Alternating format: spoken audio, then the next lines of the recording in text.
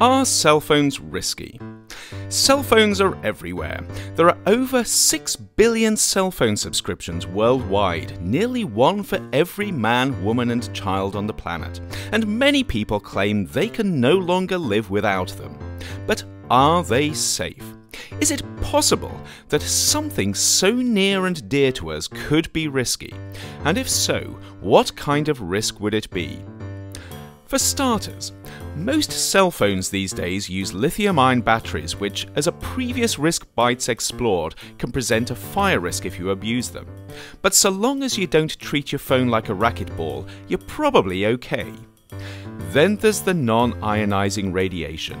Like other wireless electronic appliances, cell phones use high-frequency radio waves to do their thing. These radio waves allow the phone to communicate with satellites, computers and other phones, which in turn allow us to communicate with each other. What makes cell phones different from other wireless appliances is that we have a habit of holding them next to our heads. So it's perhaps not surprising that researchers have asked if there's any risk associated with extended exposure to cell phone radiation.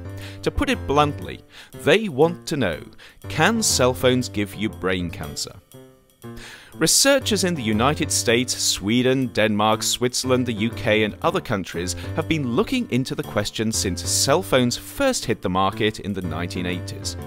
For years they have tracked cases of phone usage and brain cancer across time and geography.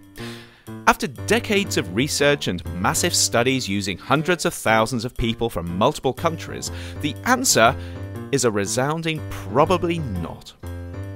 In 2011, the World Health Organization pulled together a group of experts from around the world to review the available data on cell phone radio waves and cancer. Their conclusion? The vast majority of evidence shows no increased risk associated with cell phone use. However, a slender few reports did find a slight association between cell phone use and cancer. So the WHO, being a cautious body, declared cell phone radio wave emissions to be a possible human carcinogen. What does this mean? Simply that there isn't enough evidence to be sure either way. We can't say that cell phones are unsafe, but we don't know if they are 100% entirely safe yet either. That may sound scary, but before you cancel your phone subscription, consider that this category of possible carcinogens also includes coffee and pickled vegetables. Surprisingly, the best studied risk associated with cell phones comes not from the phone itself, but from the distraction it causes to drivers.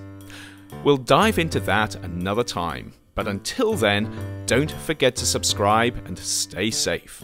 And whatever you do, don't watch Risk Bytes while driving.